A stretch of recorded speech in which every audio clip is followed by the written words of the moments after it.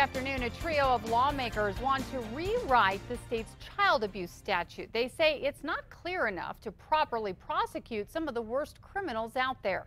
News 13's Madeline Schmidt is live at the Roundhouse in Santa Fe with the story. Madeline? Well, Kim, I'm told this bill stems from defense attorneys challenging the law case after case and appealing convictions.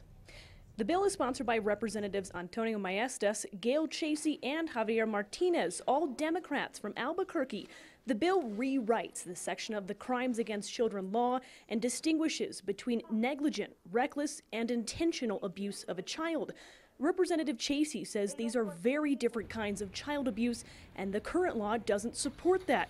She says this bill would make the definition of these crimes and their punishments clear to judges and prosecutors.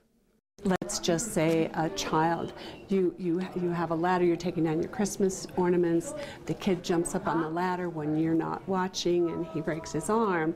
That's a very different case than if you throw the child against the wall and the child breaks his arm.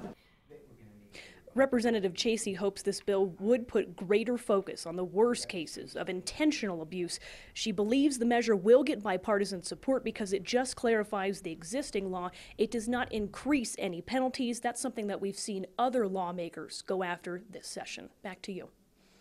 Thank you, Madeline. Now, one of those lawmakers is Representative Sarah Maestas Barnes, who wants people who intentionally abuse a child to death, regardless of the child's age, to go to prison for life.